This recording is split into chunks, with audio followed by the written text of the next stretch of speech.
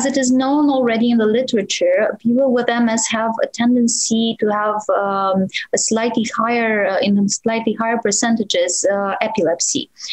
It's not usually associated with MS, but there are specific cases in which an MS flare-up can be represented by acute seizures. And this is actually really tricky to recognize, especially when this is actually the start of the MS.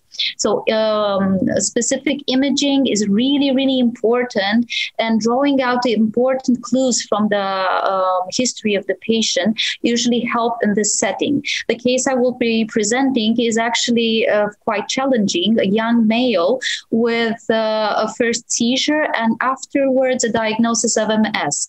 And it's quite unclear if that first seizure he had was actually an MS flare-up or it was not associated with it. He's really young, a 24-year-old, so this can be also the onset of a focal epilepsy, as in the general population. But the specific details of the treatment should be carefully considered by the doctor. Another problem is that young people with MS, when they have a flare-up and they have the diagnosis, they should be informed about the DMTs, the disease-modifying treatments available in MS, and if they can trigger seizures. There are actually quite a large number of them, and if a seizure occurs after the initiation of the DMT, you should also take this into consideration. It might be also an acute seizure and not a chronic epilepsy diagnosis. So this also has to be taken into consideration when diagnosing and when establishing the treatment. Another problem would be the interaction between anti-epileptic drugs and the DMTs.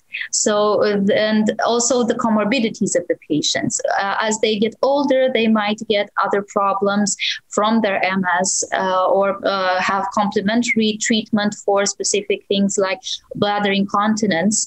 And these might interact with specific anti-epileptic drugs, and they should be changed, or at least the dosage adjusted for the patient.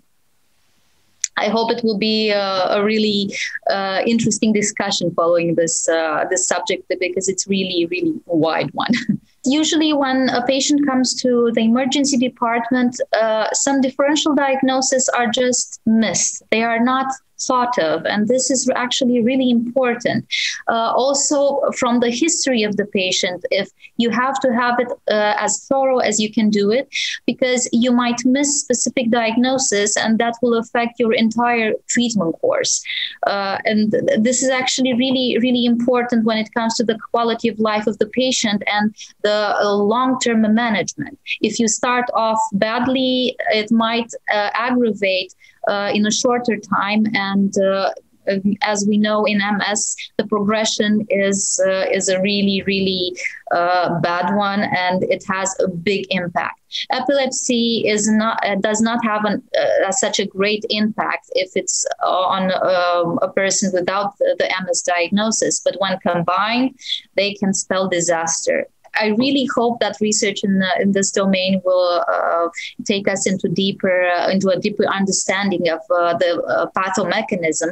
So the inflammation, the exact mechanism through which the inflammation directs towards a seizure is not that well understood. And I think there's actually a lack of accordance between specialists when it comes to an acute seizure in an MS flare-up. So if they should treat, they should not treat. There are some considerations whether the DMTs have an impact on acute seizures. That's a really new subject, and it's unexplored until now. And it should be taken into consideration because DMTs have a longer time to take effect. And this might actually improve the epilepsy diagnosis, and that would also imply reducing the anti-epileptic drug doses or actually weaning them off completely. And this is not really explored and not really explained until now. So I do hope that newer research will come up in the next years.